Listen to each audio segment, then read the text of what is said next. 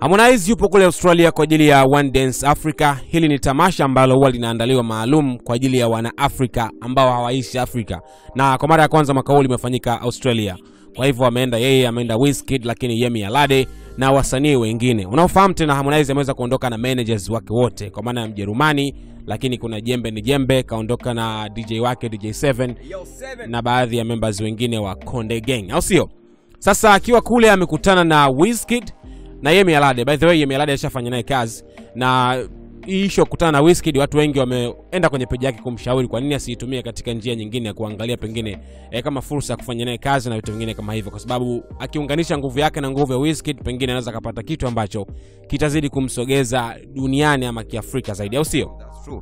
Umezungumzia kwamba mashabiki walikwenda kwenye page yake na kumshauri pengine afanye kitu, aidha kufanya collabo na Wizkid. Kiukweli kwa Harmonize mimi sina wasiwasi naye, kwa sababu tunaona mara nyingi amekuwa akifanya kazi kwa kutumia akili sana, kwa sababu katikati hapa collab yake na Burna Boy, lakini pia ni msanii ambaye ameimba na wasanii wengi sana kutokea nje ya Tanzania. Kwa hiyo nategemea kwa asilimia kubwa sana kuona ngoma ambayo itamhusisha Wizkid na Harmonize pamoja.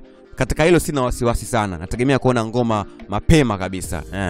And by the way, umezungumza hivyo, Harmonize naweza kusema amekuwa ni mtu ambaye anajitihada sana. Yaani huaga hachukuli poa. Akikutana na mtu basi watamshobokea tu kwa maana ya kwamba anataka tu apige story. Lazima kuna kitu kingine cha ziada ambacho tutataka kufanya, which ni kazi, au sio? Na nimeona vile vile managers wamekutana kwa maana ya Sunday, manager wa Wizkid pamoja na managers wa Harmonize kwa maana ya Jembe ni Jembe na Mjerumani. Na kuna picha wamepost by the way. So unaweza kaona kuna ile connection fulani hivi ipo baina ya managers lakini wasanii kwa maana ya Harmonize na Wizkid. Na kuna video ambayo Harmonize aliiweka akiwa na Wizkid nini, kwa sababu kulikuwa kama kuna party hivi kabla ya show kufanyika, umeona na inaonekana kulikuwa kuna mazungumzo fulani hivi marefu kidogo yanaendelea. By the way, Wizkid inawezekana alikutana na Harmonize kwa mara ya kwanza alivyokuja Dar es Salaam kipindi kile, akaenda kwa Diamond nyumbani kwake na nini. Kwa hivyo inaonekana kabisa mbali na kumfahamu Harmonize kama ni mwanamuziki kutoka Afrika Mashariki, lakini inawezekana hii sio mara ya kwanza wanakutana, unaelewa? Ni kweli kabisa hapo na kuunga mkono, kwa sababu watu wengi pengine wamemfahamu Harmonize kwa sababu ya Diamond, kama unavyosema alikuja hapa Dar es Salaam Wizkid, so pengine kupitia safari yake hiyo alimfahamu. Sasa kwa kipindi hiki unajua imekuwa ni rahisi sana kwao kuweza kuwa na mazungumzo mazuri, kwa sababu tayari before walishaonana. Na kitu kimoja ambacho mimi naweza kuzungumza kwa njia hii ya matamasha au hizi shows kubwa ambazo zinafanyika na ujumuisha wasanii wengi kutokea hapa Afrika au nje ya Afrika, ni kwamba ni njia sahihi ya msanii kuongeza wigo wa muziki wake, kwa sababu kuongeza mashabiki lakini pia kuongeza collabo. Hii ni njia ambayo inawajumuisha wasanii wengi kwa wakati mmoja. So kwa matamasha kama haya, kwa msanii kama Harmonize kwenda kuimba nje kwake, kwanza inamkuzia muziki wake, lakini pia inamuunganisha na wasanii wengine na kuamsha vitu kama collabo na vitu kama hivyo. Kwa hiyo nachukulia show kama hizi kwa upande mwingine kabisa ambao zinamwezesha msanii kuongeza wigo wa muziki wake, lakini pia kumrahisishia kufanya collabo na wasanii wengine ambao pengine ukiwa ndani ni ngumu kuwapata, ila kutumia njia ya matamasha mkiwa labda backstage mmekaa mnapiga story au after party na vitu kama hivyo, vinakufanya wewe kuwa rahisi sana kumfikia msanii na kuzungumza na kuelewana. Of course upo sawa kwa unachokisema, kwa sababu ukiacha One Dance Africa kuna One Africa Festival. Haya ni matamasha yote ambayo yanakutanisha wasanii wa Kiafrika. Kwa hivyo ni njia moja hapo vile vile ya connection, kwa maana ya kwamba pengine hatupati muda wa kukutana kwa pamoja zaidi haya matukio ama shows ambazo zinaandaliwa. Kwa hivyo naweza kusema hii ni platform nyingine ambayo wasanii kutoka Afrika, sio tu Harmonize, hata inawezekana hata Wizkid mwenyewe akatamani kufanya kazi na Harmonize, unaelewa? Inaweza katokea hivyo. Kwa hivyo hii ni platform nyingine ambayo inawapa nafasi wasanii kuweza kupiga story, kupata time ya kubadilishana mawazo na nini na kufikiria hata masuala ya collab. And trust me, hii inakuwa ni rahisi. Kwa sababu gani? Kuliko kumtafuta mtu leo kwa mfano labda Wizkid anamtafuta Harmonize kutoka Tanzania sio na nini tufanye collabo, ama Harmonize anamtafuta Wizkid tufanye collabo. Wamekutana sasa hapa, inakuwa ni njia rahisi ya kukutana kuzungumza, kwa sababu tayari wako na uongozi wao. Harmonize yuko na uongozi wake, Wizkid naye anatembea na manager wake yule Sunday. Kwa hivyo unaona kabisa imekuwa ni njia moja rahisi. And trust me, mimi naamini kabisa kwamba Harmonize hawezi kuchukulia poa hii chance. Amekuwa ni mtu ambaye anapambana sana. Nimsifie tu kwa hilo. Kwa maana kwamba amekuwa hapendi kuchukulia vitu poa poa. Alimganda sana Burna Boy kipindi kile, unakumbuka? Wametoka Nigeria, wamefanya kazi. Burna Boy akaja, nadhani ilikuwa ni Rwanda, ameenda Afrika birthday yake.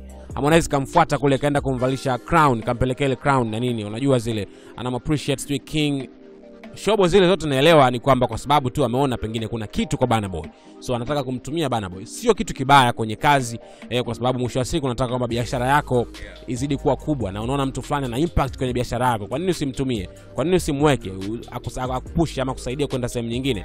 Kwa hivyo sitashangaa vile vile kwa Harmonize akisema kwamba ana collabo na Wizkid.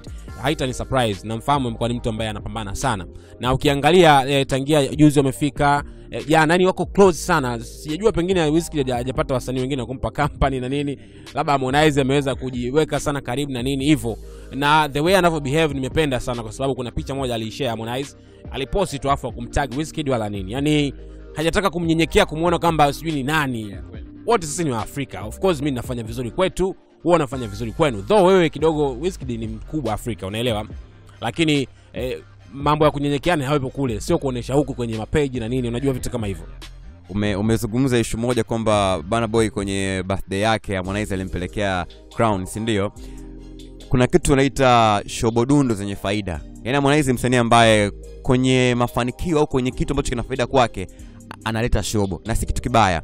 Umeona, shobo kwenye faida si kitu kibaya, na ndio sababu ya msingi pengine inamfanya Harmonize kuwa na collabo nyingi na wasanii wengi wa nje. Hiyo ni sababu kubwa, na wanasema kwamba kama utafanya shobo kwenye faida kwako sio kitu kibaya. Na umezungumza kwa nini Harmonize amekuwa busy sana na Wizkid, yani picha nyingi wako wote tangia jana na vitu kama hivyo. Hiyo nadhani pengine wapo wasanii wengi ambao wamefika pale, ila unajua Harmonize na ile kwamba yani kuwa karibu na mtu, shobo ambazo pengine nafikiria kwa upande wake zitamletea kitu kwenye muziki wake, na ndio maana imekuwa hivyo. Tunaona picha nyingi, na pia mameneja wao wako pamoja sana, wanazungumza biashara, hawezi kuzungumza vitu vingine tofauti na hapo. Yani hapo ni muziki tu, na ndio maana nikasema collabo ya Harmonize na Wizkid ni lazima iwepo tu, yani kwa namna yoyote ile haiwezi kawa hakuna collabo. Sawa, by the way Harmonize yuko nominated kwenye tuzo za MTV EMA, na yeye ni msanii pekee kutoka Tanzania ambaye anawania tuzo hizi, akishindana na kina Burna Boy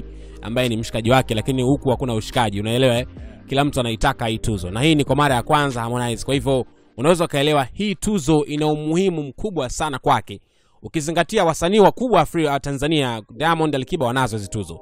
Kwa hivyo na yeye kuichukua hii itakuwa ni it's a dream come true, ama ndoto imetimia, unaelewa. Kwa hivyo yeye mwenyewe sasa hivi amekuwa anajaribu kupush kupiga kampeni ya watu wampigie kura, so na sisi tutumie platform yetu kuambia watu jamani, mpigieni kura Harmonize, kwa sababu akishinda yeye hajashinda yeye kama yeye, bali sifa inarudi kwa kwenye game ya Bongo Flava, sifa inarudi kwa nchi yetu kama Tanzania. Kwa hivyo tunatamani kuona Harmonize vile vile anashinda. By the way ni msanii pekee kutoka East Africa ambaye amekuwa nominated. Kwa hivyo hakuna shaka wana Afrika Mashariki tunaingia front katika kuhakikisha pengine tunamsupport Harmonize kwa kumpigia kura kwa wingi ili aweze kushinda tuzo hii. Nimeona BBC London kwa kiongozwa na Salim Kikeke wanafanya campaign vile vile ya Harmonize katika kumwombea kura kwa watu na vitu vingine kama hivyo. So kuna watu fulani hivi wenye nguvu sasa hivi wameonekana kabisa ku show love ile kwamba okay, inawezekana tukashinda na nini kupitia kura, kwa sababu maamuzi ya hizi tuzo ni kura. Utakumbuka kipindi kile Alikiba anachukua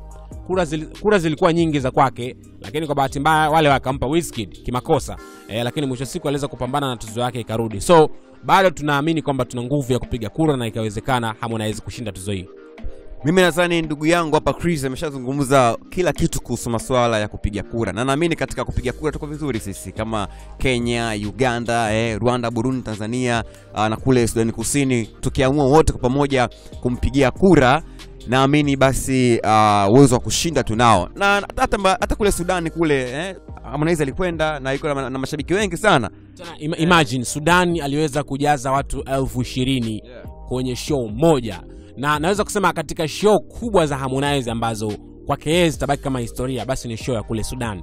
The way ambavyo walijaza lile nyomi la kufa mtu na nini, of course ana mashabiki wengi sana. So ninavyosema wana Afrika Mashariki, nazungumzia nchi zote kwa maana ya Sudan, Kenya, Tanzania, Uganda, Rwanda na Burundi. Wote kwa pamoja nataka tumsupport na kuhakikisha pengine tunashinda. Naamini kwa nguvu yetu tutaweza kushindana na watu wakina Burna Boy, kwa sababu naye muona mpinzani mkubwa hapa ni Burna Boy. Though kuna kina Nasi kutoka South Africa na nini, lakini wa Nigeria nao unajua tena wanapendaga sana kupendelea vya kwao, na naamini vile vile watakuwa wanapambana katika kuhakikisha pengine mtu wao anashinda. So na sisi kama wana Afrika Mashariki tunahitaji pengine kumpambania Harmonize aweze kuchukua tuzo hii ya MTV EMA. Mimi naamini Sudani kule tumechukua zote kura. Kote. Vipi muonekano wake mzee? Kuna wakati kwa nasema jamaa na muonekano wa Kinyamwezi sana yani. I say noma sana. Yani Harmonize ameweza sana kujiweka ama kujipa ule muonekano wa star look. Unaiona kwa Harmonize. Yani the way ambavyo anavaa, anavyo behave. So mchezo, yani amekuwa ni mtu fulani ambaye anajifahamu kwamba yeye ni star, yeye ni brand kubwa. Kwa hivyo anajitahidi sana kujiweka kwenda sambamba na ile brand yake. Big shout out kwake kwa sababu hata the way anavyovaa na nini maisha yake yamekuwa hivyo. Yani he's a real star, au sio? So big up sana kwake Harmonize, lakini tunaamini wewe mwana SNS vile vile utakuwa ni miongoni mwa watu ambao watampigia kura na kumsupport kwa ajili ya kuiokoa na kuendelea kuitangaza Bongo Flava duniani, au sio? Una mtazamo gani? Share kwenye sehemu ya comments, lakini subscribe kwa taarifa nyingi zaidi.